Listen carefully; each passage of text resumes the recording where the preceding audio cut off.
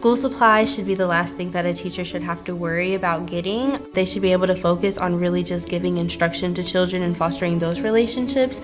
So we hosted Pencils and Purpose with Brave Scholars.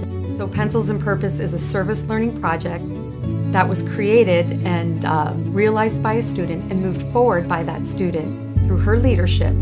I got the idea when I went to Shro with the orientation leaders. A woman who was speaking there talked about a nonprofit organization called Classroom Central in Charlotte, where they basically give free supplies to the teachers. Because Classroom Central was the inspiration behind it, I took a lot of their structures and incorporated it in ways that fit in a college campus. One of the things that they do is they have volunteers create flashcards. So I thought that would be so much fun to have.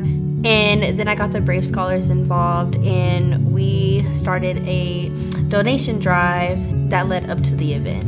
And so this was a process, a really well laid out process that was planned and implemented by a student who formed her own committees and her own groups with the support of the School of Education staff and administration, particularly the Brave Scholars. We accumulated so much, actually. I went through and I counted everything. We had hundreds of boxes of crayons. I think the total count was like 168.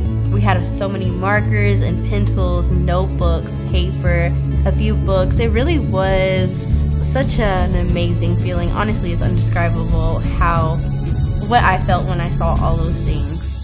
This is what it's all about, right? You get that bug, you see the impact of the service learning and how profoundly it impacts students, that they want to continue that work. It was amazing, and I know that Magnolia Elementary School is going to be so grateful as well.